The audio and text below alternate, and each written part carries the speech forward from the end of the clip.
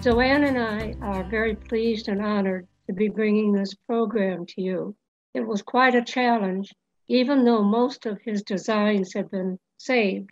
There never was an address on the design, so finding some of the lesser known buildings and homes was quite a challenge. Early on, discovered that we had way too much for one program to cover DeLongchamps and his work. So we have chosen today to do Reno, Sparks, and UNR. So ZoAnn did sneak in a couple of her favorite pictures, which is okay.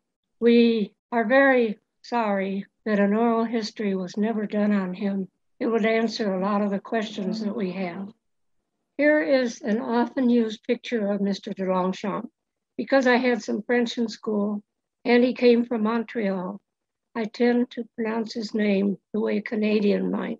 He was born in Reno, passed away in a rest home in 1969. He's buried in the Masonic portion of Mount View Cemetery, along with his first wife, Rosemary, one of his sisters, Georgina, and his adopted son, Galen's son, also named Galen. It's a very simple gravesite for them, not what you'd expect for someone who made such an imprint on Nevada architecture. This is the home his father built for his family on Mill Street around 1896 when they had moved here. The building was one on a large piece of property, which they sold off bit by bit over the years. When I first started researching this, 20 some years ago, there was another building to the northwest of their home. And I suspect that's where Mr. DeLongchamps lived when he was an adult, not married and working. Let's look at the family. The parents were Felice, called Felix, and Exilda Thibault of Canada. I do not know if they knew each other in Canada or if they met in Carson City. You see his siblings.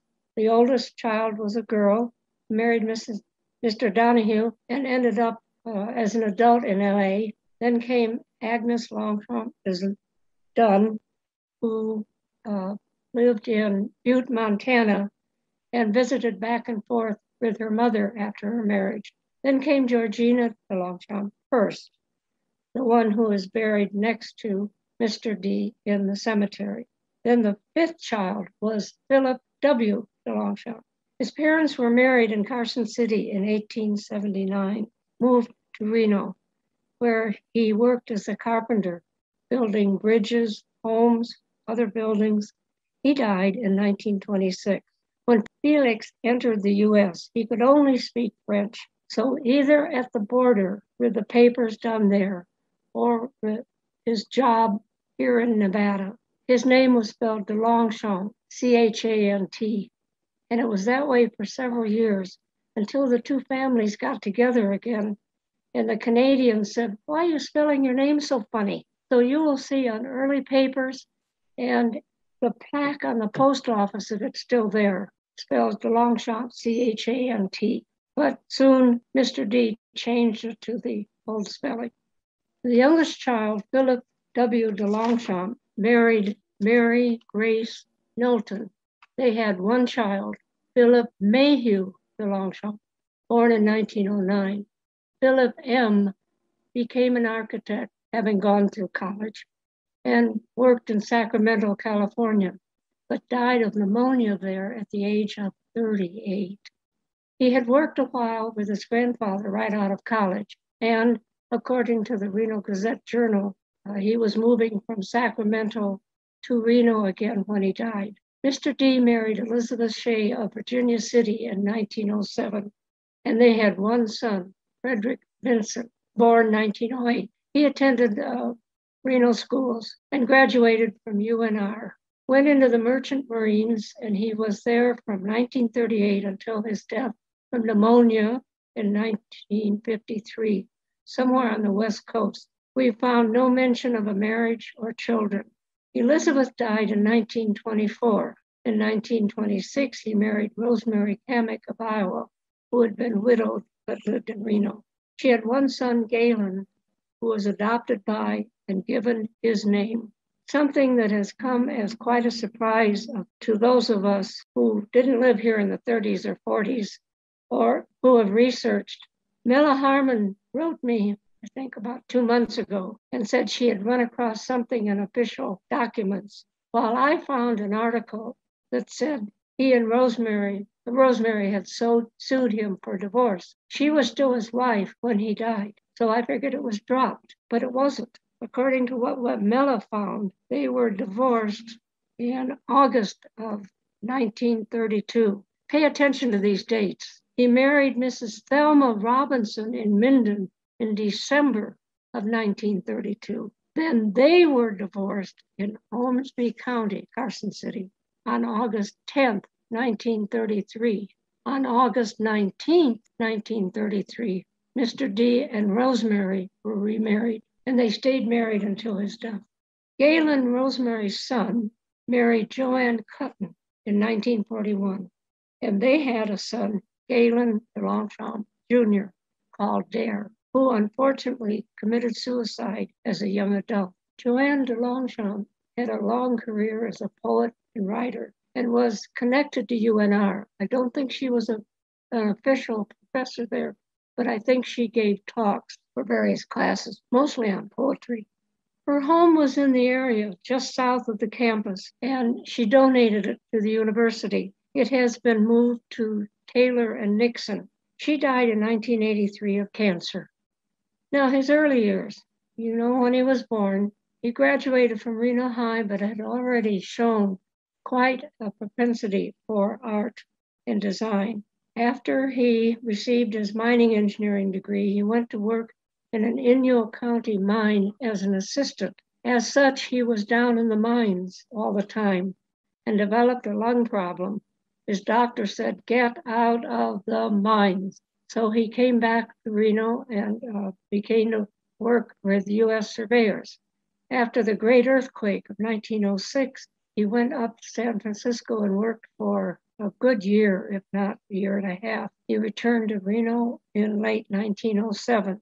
He set up a partnership in architecture with Ira Tesh, with whom he had worked in this U.S. surveyor's office.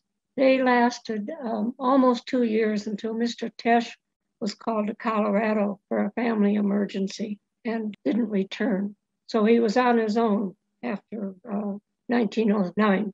Let's begin to look at his designs that ZoAnn and I have chosen to use. You will see NRHP alongside each building or home that is on the National Register of Historic Places. When people say, "Oh, I just moved here, I never heard of DeLongchamps," I say, "Have you ever been to the bridge on Virginia Street?" "Well, yeah."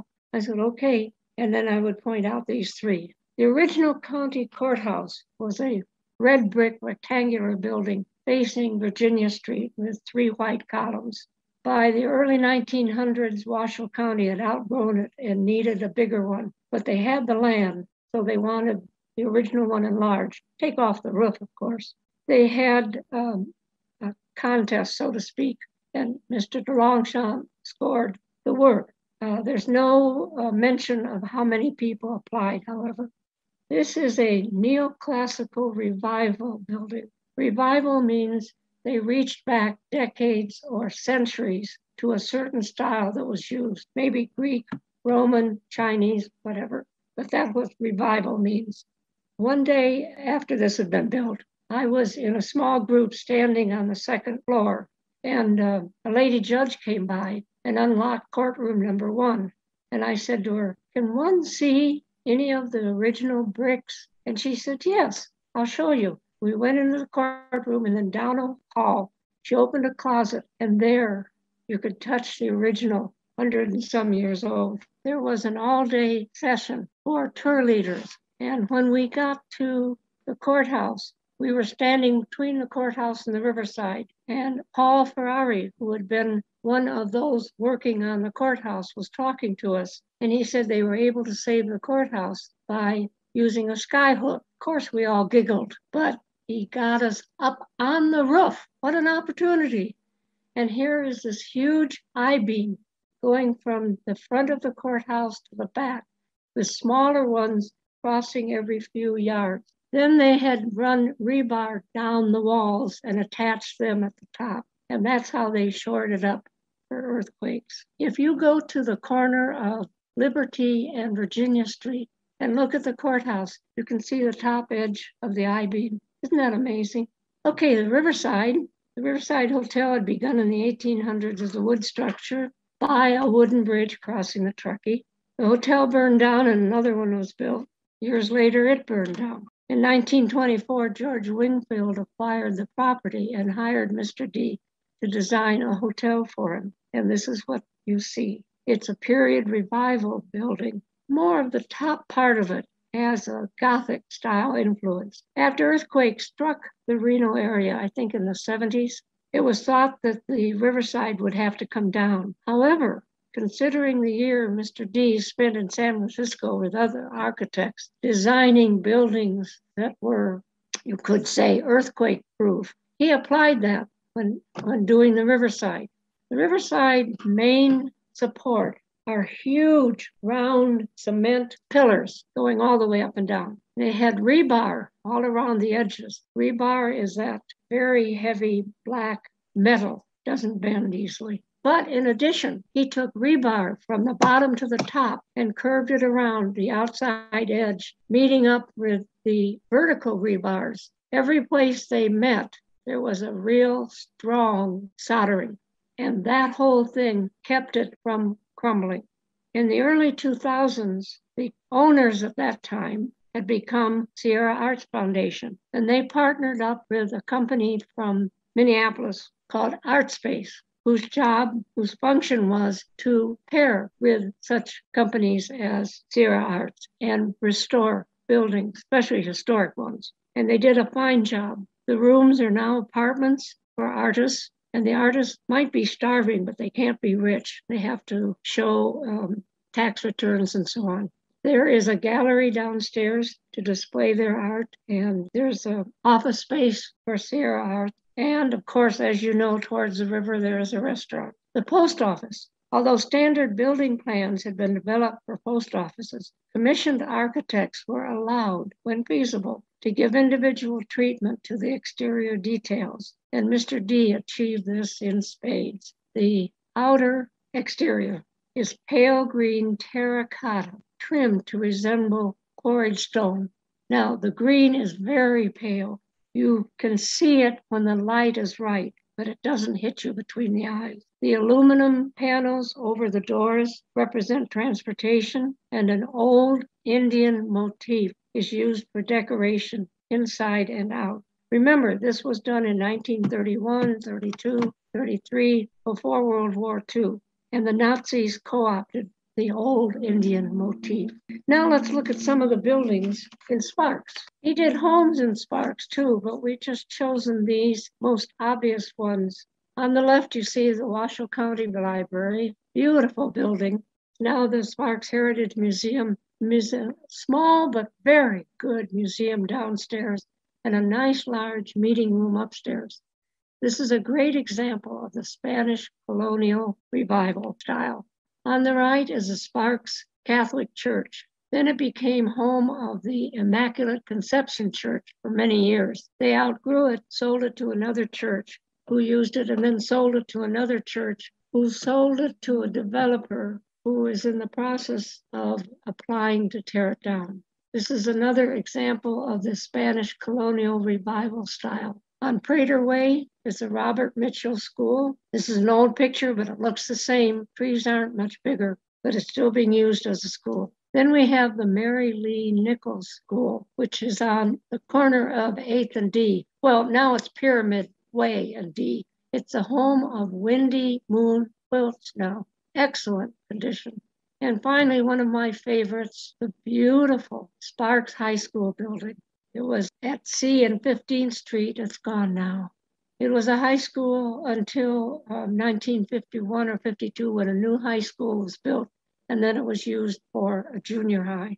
This shows the Beaux-Arts influence. We should also mention that he designed the Kate Smith School on 19th Street in 1924. Lastly, in Sparks, we have chosen the administration building that he designed. And at that time, it was called the Insane Asylum on Asylum Road. The campus became the Nevada State Hospital. This is the administration building, and he also designed a men's ward building for the campus, but that's been demolished. On the right, you see how there's been an addition, hits at right angles. The addition is on the left and covers most of the front elevation. It's still being used today, however. It sure was beautiful. Okay, and we're going to take a quick break from his designs to talk about his partnerships as an architect. As we had mentioned before, he partnered with Ira Tesh from 1907 to 1909. That was a brief professional association before Mr. Tesh had to move away. And then he practiced alone from 1909 until 1936. In 1936, he partnered with George O'Brien, and they established the firm of DeLongchamps and O'Brien. And Mr. O'Brien was from San Francisco. He was a California certified architect who began working with Mr. DeLongchamps around 1916. So they would collaborate, but they weren't official partners. He was quoted as saying that he'd occasionally come to Reno to work with Mr. D when Mr. DeLongchamps had a little too much work. As I mentioned, they became partners later in 1936. Mr. O'Brien had a really good head for business, which suited Mr. D, who could then concentrate on the more creative aspects of his work. In 1962, Hewitt Wells joined the firm as a partner, and he would go on to design the Washoe County Library downtown, as well as City Hall, which is now the Discovery Museum. In 1965, DeLongchamps and O'Brien both retired. And then in 1978, Mr. Wells sold the drawings from their firm to the Special Collections Department of UNR for $5,000. So thanks to him, we have the whole DeLongchamps architectural drawing collection. So up at UNR, Mr. DeLongchamps designed several buildings. The whole historic part of campus is on the National Register. First here on the left is the standalone library he designed. Before this building was built, the college's library had been inside other buildings. It didn't have an actual building of its own. It is now called the Jones Center. The university has been through a couple libraries since then. And it's a very simple and elegant design with the accentuated entry, some classical revival accents in there. And then on the right, we have the old gymnasium. Its actual construction was delayed while waiting for matching government funds. And then there was another delay because of the war. It was initially designed in 1938. It's a symmetrical brick building, rectangular, and it has decorative elements of the Art Moderne style. And this is the only building of this style on the campus. It was used for volleyball for years, but now it contains complete training facilities and renovated locker rooms. It was designed in 1938, but then it was not completed until 1945. And then in 1919, he designed the College of Education building.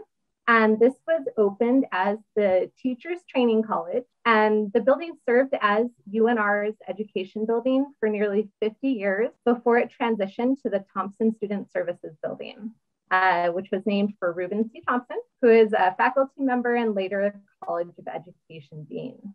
The Thompson building now houses the College of Liberal Arts Advising Center, Department of Political Science, Core Humanities, and it was recently renovated as well. And then on the right here is the chemistry building, now called the science building. These are both lovely designs. You can see they're very similar. They both reflect the neoclassical revival style, which was very popular throughout college campuses during this time. The Nevada State Mining Experiment Station was built in 1920. It's still in use today, and it is located immediately north of the Mackey School of Mines. And then on the right, we see a picture of his U.S. Bureau of Mines building. This was designed a little bit later, 1952, 1953, and you can see it's definitely a more contemporary design. He also did some designs for a UNR bunkhouse in 1919, a men's dorm in 1947, and some other small buildings throughout the campus over the years. We also have several designs to show you, not on the UNR campus, but in the city of Reno. And the first is the Nixon National Bank, designed by George Nixon, who by that time owned several banks in Nevada.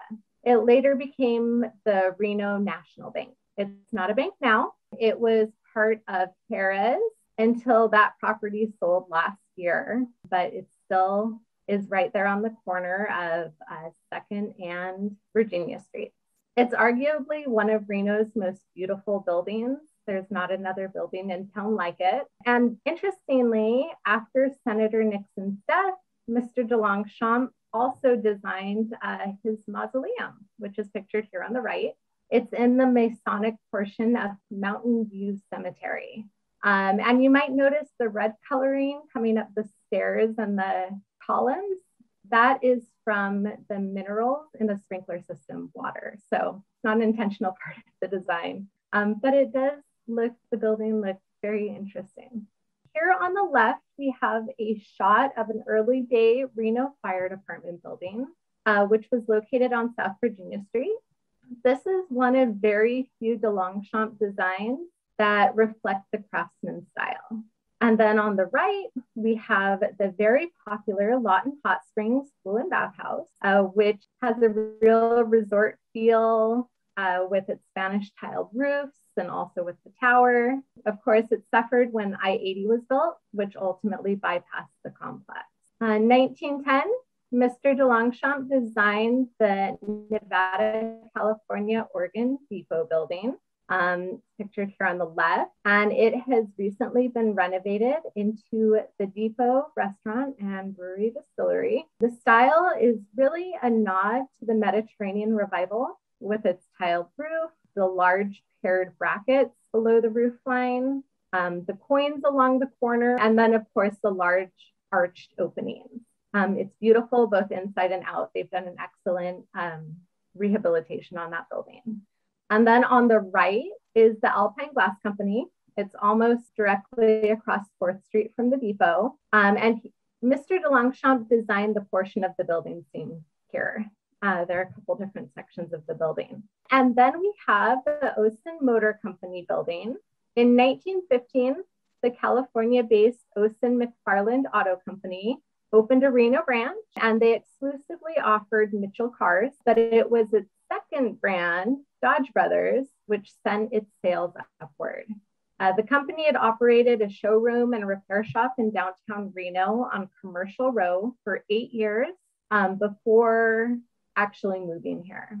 George Osen moved from the Bay Area to Reno to manage the company his father had co-founded, prompting its name change to Osen Motor Sales. You can see it is a beautiful building.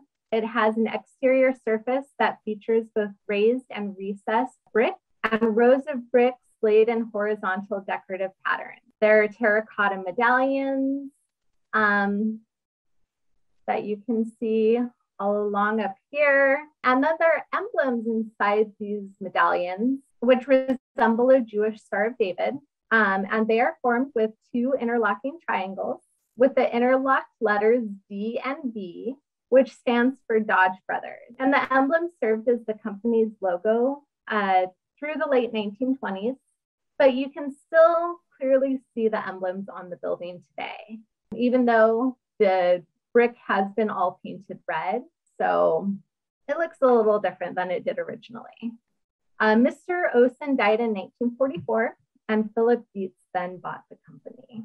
And then in the early 1930s, St. Thomas Aquinas hired Mr. DeLongchamps to build them a parish house and a school to accompany the cathedral downtown. These are both Spanish Revival designs. You can notice the red tile roof. The school is fairly simple, it's symmetrical, and the most detail it has is this intricate cast concrete door surround. The parish house, on the other hand, here on the right, is asymmetrical with more understated details. So we see 2 different expressions of that Spanish Revival style. And the buildings are arranged on either side of the main cathedral, which fronts onto 2nd Street. We also have the Washoe County General Hospital, later known as Washoe Med, and now renowned, on Mill Street. This was designed in the Art Deco style. It's brick with stylized terracotta ornamentation and decorative brickwork. Originally, it was mostly administrative offices. It's not really the part of the building that you tend to see from the street. A lot has been built up around it. And then we also have the Vecchina apartment. Here on the right, this building has a classical revival influence. It's built with concrete blocks. And then you have the entrance portico with double Tuscan columns. They were pretty much all one-bedroom apartments. And when the building was new, it featured French doors to the hallway and also Murphy pull-down beds in each unit. Here we have a couple of houses as we move into Old Southwest Reno. The Joseph Giraud and Roy Hardy house is on the left. We believe it's both polite and correct to refer to these two important homes by the original owner's name and also the more famous owner's name. So the Giraud Hardy house he designed for sheepman Joseph Giraud in the colonial revival style. Mr. Giraud was also referred to as a stockman, and the family lived here from 1914 until about 1929, when we believe that the bank may have taken the house back due to the stock market crash and the ensuing depression. Roy Hardy then bought the house in 1936 or 1937, and the family owned it until the mid-70s when the new owner made it into a restaurant called the Hardy House. In 2005, the E.L. Cord Foundation acquired it, and it became an art gallery with Italian work. For years, a few times a year, an Italian chef would come and give cooking classes in the kitchen, which had been enlarged. And then on the right, we have the Lewis Gibbons Patrick McCarran house. And this was built for Lewis Gibbons in 1913, 1914. Lewis Gibbons was part of the Hoyton Gibbons and later the Gibbons French and Stoddard law firms. He was a political figure of importance and influence in both Reno and Tonopah. And he lived in this house until his death, after which Patrick McCarran bought it from his widow in 1921. And Patrick McCarran is very well known. He was a US Senator from Nevada between 1932 and 1954, but he only lived in this house for a couple of years. Interestingly enough, Mr. McCarran did represent George Wingfield's estranged wife in a divorce proceeding. So just a little Reno divorce trivia there. And then we have Mr. DeLongchamps' own home, which is located on Elm Fort. This was built in 1919. It's only 1,200 square feet, and it sits on a property that's a little over 2,500 square feet. So the house takes up a lot of the property. It is clad with stone and is of random ashlars. Ashlars are these square cut rock blocks, essentially. But instead of being laid out in straight rows or courses, they're laid randomly throughout the wall. It also has a prominent arched front doorway and an eyebrow-styled roof line over the second-story balcony, which you can see it curves right there. Inside, there's a stone fireplace, and the kitchen, living room, and dining room are all on the first floor. And the second floor is entirely comprised of the bedrooms. So this is just a one-bedroom house. The garage next door has been converted into a two-room studio. You can kind of see the edge of it over here. And it was converted, of course, by later owners. We are told that Mr. DeLongchamps married his second wife, Elizabeth, in this cottage. Here on the left, we have the home for John and Ada Williams. It is now a law office, and it has a rubble stone foundation, which you can barely see the corner of in this photograph, but it's a kind of foundation that we see that was used very often during the 20s and 30s in Reno. There's also a nice bay window in the front with multi-paned windows. There's a stone entrance over on the left-hand side, which you also can't really see from the photo. And there's a stone archway with a keystone. I'm sure a lot of you drive by this house every day. It's right on the corner of Ridge Street in Arlington. So you can always check out that entrance for yourself. The Williamses lived here for only about 6 or 7 years. And Mr. DeLongchamps did some other designs for Mr. Williams, although we haven't actually been able to prove if they were built and if they were where they are located. By 1937, Noble and Louise Getchell were living in this house. And the Getchell name might sound familiar He was the owner of the Getchell Mines, and he also donated money to UNR to help build the library that bore his name, which no longer exists. Now it has a very appreciative owner, a lawyer who has his office here, and he just absolutely loves being in this building. And on the right, we have the Albert R. DaCosta home. He lived here for about 14 years, and it was originally one story with a basement. And you can see that the exterior was built with the more expensive lighter color brick, not the red brick. And that's because Reno's soil does not have the qualities that produce light brick. It can only produce red brick. So it had to be brought in from out of the area. Notice the arched entrance with the keystone pattern in the front. And you can't see it, but later on, a second story was added in the back. The owner, Dr. DaCosta, was from Illinois. He was a physician and a surgeon and had his office on 2nd Street. We find him in 1944 in the city directory, listed as a Reno health officer and physician. Of course, other owners and renters came along. And then from 1965 to the 80s, another physician, Tom Mullis, was here and later had his office here as well. He may have been the one who had the second story added. And since the 1990s, it's largely been home to attorneys. On the left, we have the home built for Harry and Ann Ginsburg. Mr. Ginsburg was a successful jeweler and an executive of Reno Furniture Company. This is period revival Tudor. You can see from the tall pointed roof, brick with half timbering above. Those are indications of Tudor style.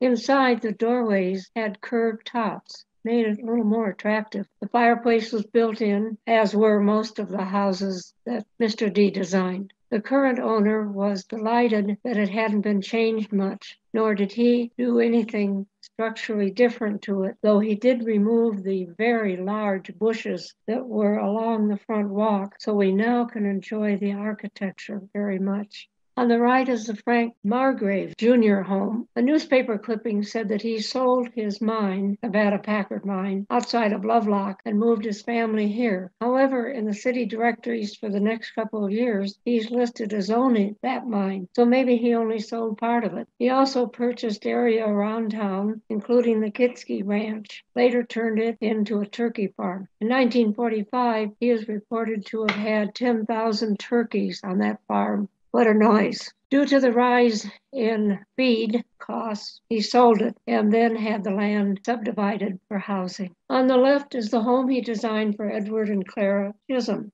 Edward Chisholm was of the Chisholm Dairy and Ice Cream Company, which was founded in 1901 and was on West 4th Street. The semicircular arched entrance, which is hidden by the bushes on the right, has a balcony above it, which is accessed by one of the bedrooms. One can sit there with a couple of chairs and enjoy the neighborhood, which the current owners do. The house style is period revival Tudor. The brick and half timbering, steeply gabled roofs, brick chimneys, more than one, all indicate the Tudor. And the Chisholms lived here from 29 for many years. On the right is the Benham Fleischer home, named for two important owners. Gary Benham was a banker, I believe, and on the board of directors of the Union Federal Bank. His wife was a sister to Mrs. Chisholm, so when I would lead the walk going down here, I would call these the sister homes. This home, too, is Tudor in style. It seems that the original plans called for a larger home than what was built,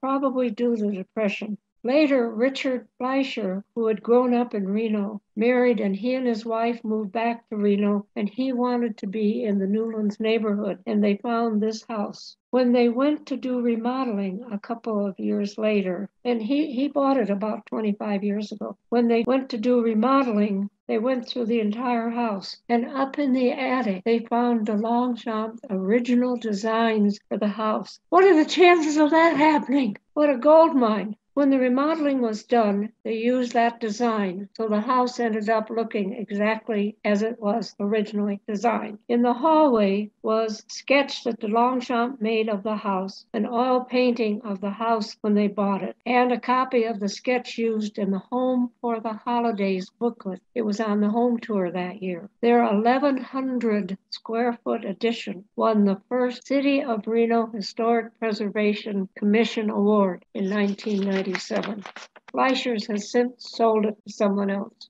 This is the home-built design for florist Eccles. The Eccles family founded Reno Grocer Company and Reno Furniture Company. This is a Mediterranean or Spanish eclectic design. Eclectic means it's that design of that era, but with couple little changes. It is essentially a rectangular building with a 7-sided bay. If you take the time to count, you'll see there's 7 sides. I have not been inside. I wish I had. When I first saw it, there were lots of trees and bushes all around it. But after a redo, whether it was restuccoed or repainted, the owners put in lower vegetation. On the right is the Albert Danaus home. Albert was president of Danaus and Steinmetz Inc., a store for furniture, carpets, drapes, etc. It's American Foursquare with a painted brick exterior, beige. Now, American Foursquare means there are 4 rooms downstairs and 4 upstairs, counting the bedroom and the kitchen. The door does not have to be in the center. Indeed, here it is off-center.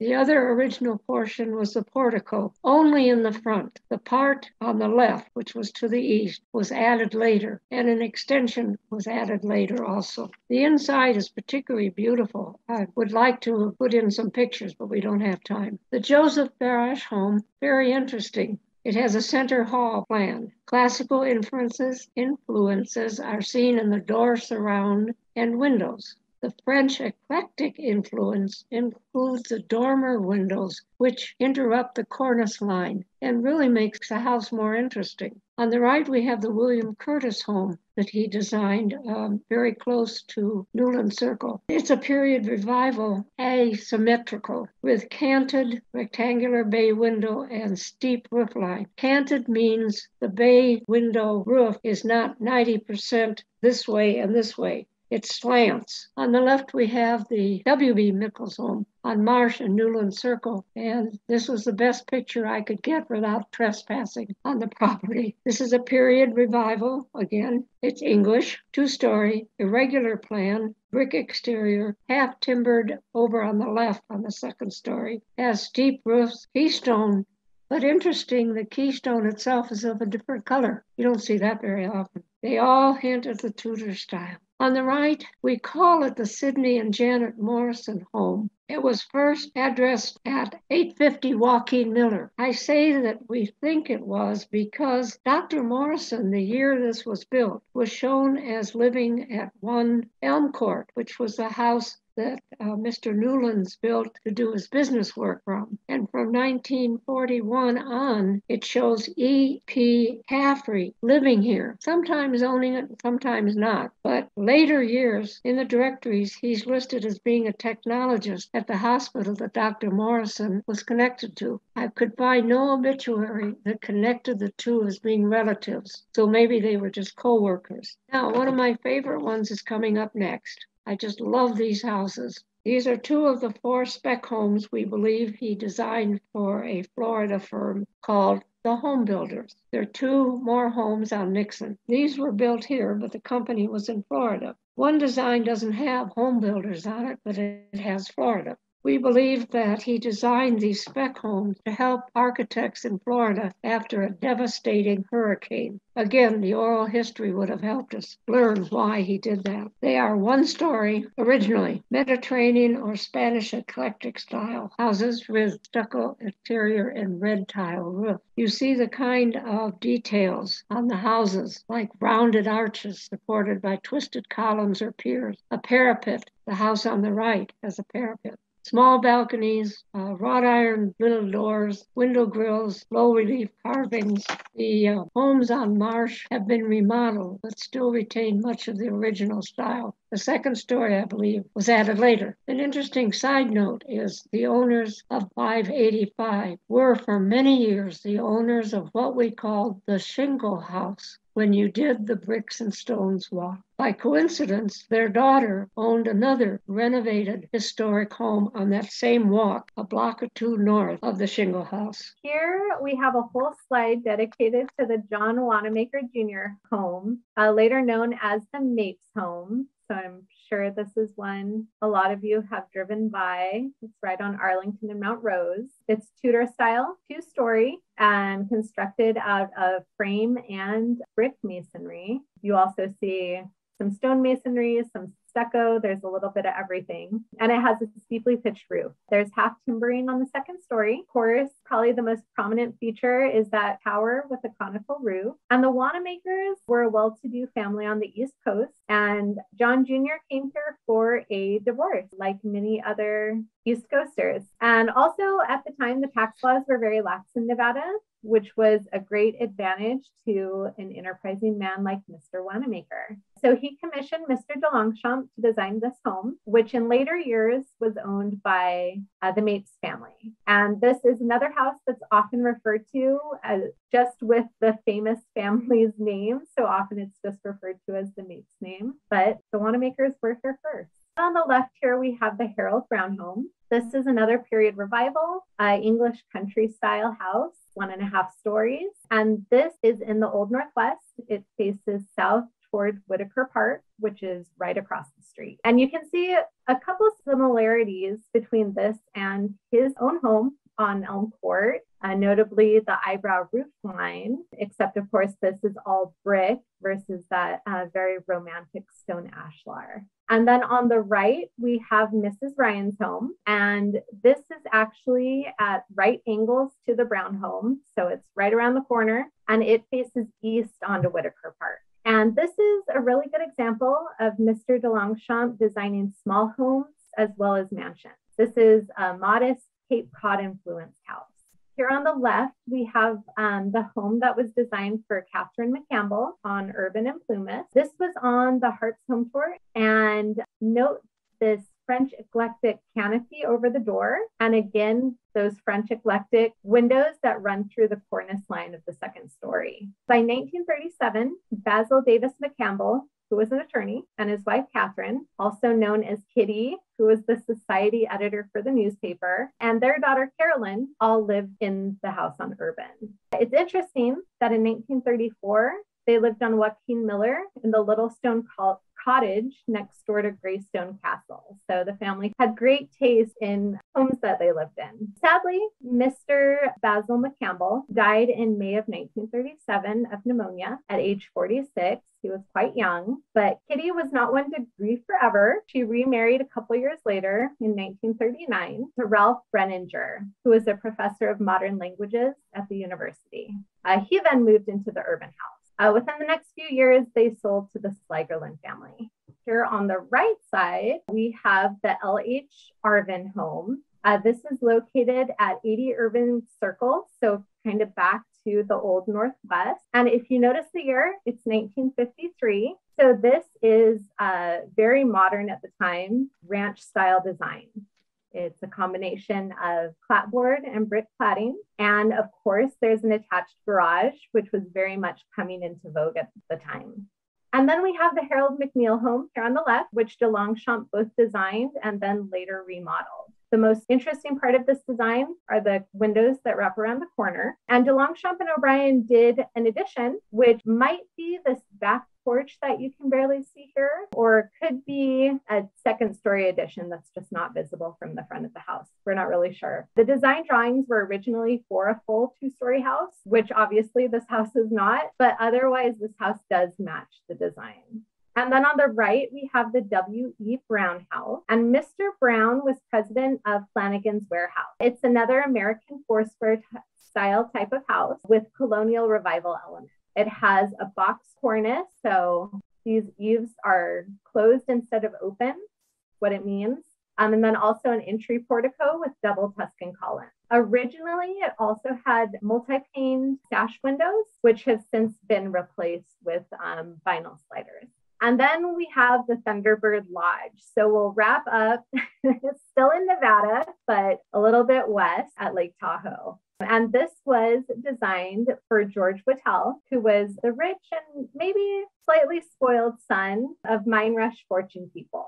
George had the opportunity to buy 27 miles of shoreline on the Nevada side of Lake Tahoe. And so he bought it and he wanted to have a house built there. And he hired Mr. D to design it. However, he rejected more than 2 designs until he accepted this one, which is what was used. And you can see it's a beautiful stone masonry, kind of Tudor revival style. You've got a very dramatic steep roof line. And it's said that the rock workers who toiled on the Thunderbird Lodge were trained at the Stewart Indian School in Carson City. A lot of craftsmanship went into building those stone masonry walls. Before the pandemic, tours were offered here. They're well worth the time. I'm not sure if they've resumed yet, but when they do, we highly recommend a visit. And that concludes our presentation of Mr. DeLongchamps' designs in Washoe County. We want to wrap up with just a brief